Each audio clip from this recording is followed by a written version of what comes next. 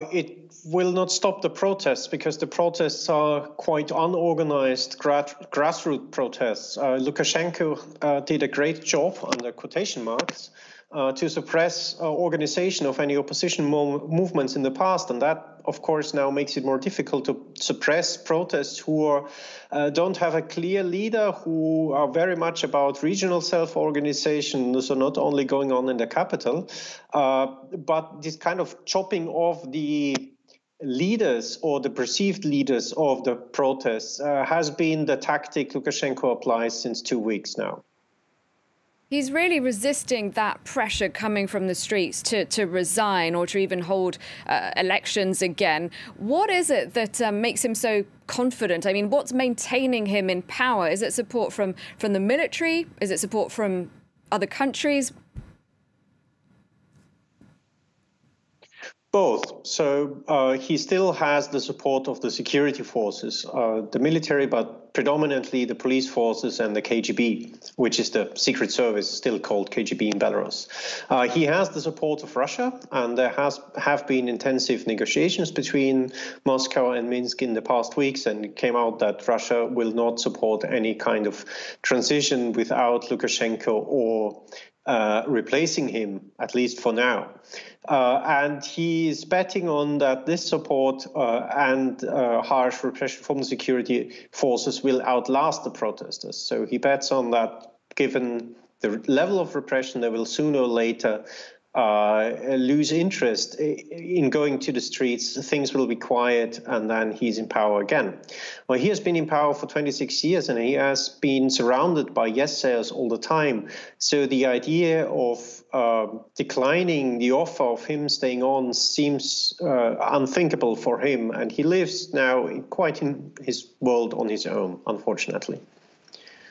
OK, so he can count on the support of Russia, but what is that costing Lukashenko? What are Russians asking for in return, do you think?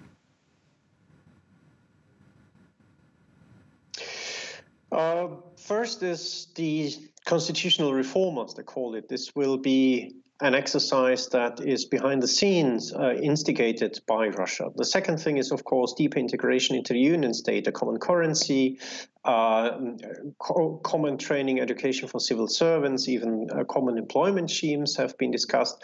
So Belarus will de facto sink into being a Russian oblast. On the military sphere, of course, this offers the use of Belarusian territory to a much greater extent than Russia was allowed to do so in the past. The integration in terms of security forces and military forces will, of course, continue, and hence Russia can have a foothold furthermore west, deeper into NATO's open flank on the east, and of course to pressure Ukraine. Cutting off that border or threatening from that border is far more easier than in the past, when Lukashenko tried to stay clear of all of these attempts to either pressure the Europeans or pressure Ukraine.